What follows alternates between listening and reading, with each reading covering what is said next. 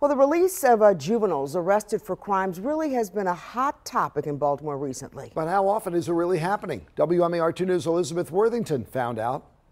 It was a question a lot of people in Baltimore still want the answer to.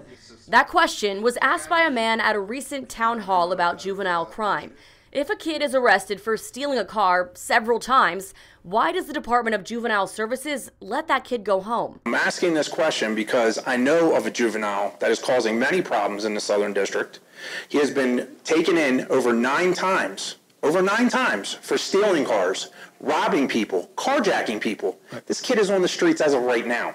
The head of DJS, Secretary Vincent Schiraldi, couldn't supply an answer. I don't know the details of these cases. Typically, when I hear stuff like this and I look into the details, it's far more complicated than what I'm hearing. It's not complicated, sir. I don't know what's happened in this particular. And just last week, DJS fired the intake director at Baltimore's juvenile detention facility after an investigation into the premature release of two teens arrested for assaulting and robbing a woman in November. But we don't like to rely solely on anecdotes. So we submitted a Public Information Act request to DJS to get some data.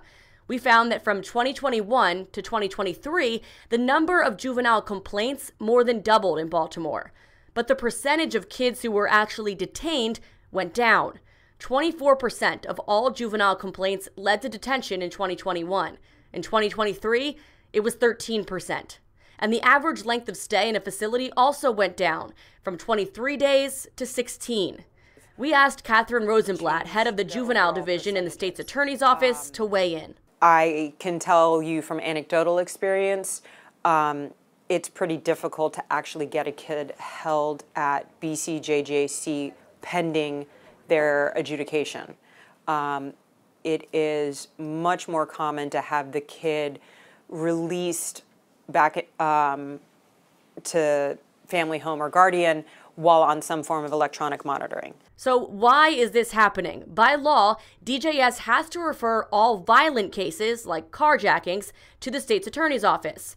But what the Juvenile Justice Reform Act changed in 2022 is that juveniles arrested for some non-violent offenses, like car thefts, can be diverted without prosecutor approval. So it's DJS making those decisions about those cases completely independently. At that same town hall where neighbors pressed DJS on why so many kids were being sent home after committing a crime, Rosenblatt publicly expressed her concerns with the department. Currently, DJS acts as a gatekeeper of sorts, in that we have to wait for them to forward us cases to charge. It doesn't matter if a juvenile has been arrested.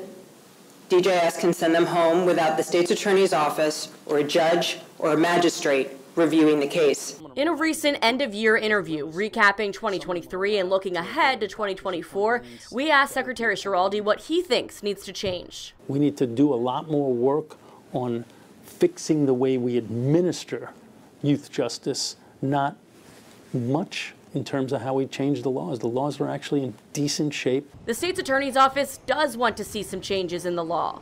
Rosenblatt says one of the biggest priorities is requiring any juveniles arrested for a car theft or gun crime be immediately referred to their office for charging and seen before a judge within 24 hours.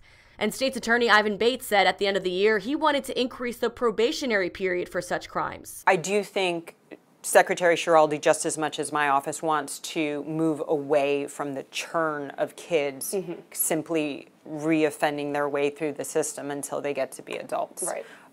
That's certainly an indication that the juvenile system isn't working if the kids just keep churning through until they hit 18. Among legislators, there does seem to be an appetite for changes to the Juvenile Justice Reform Act. The legislative session begins on January 10th. In Baltimore, Elizabeth Worthington, WMAR 2 News.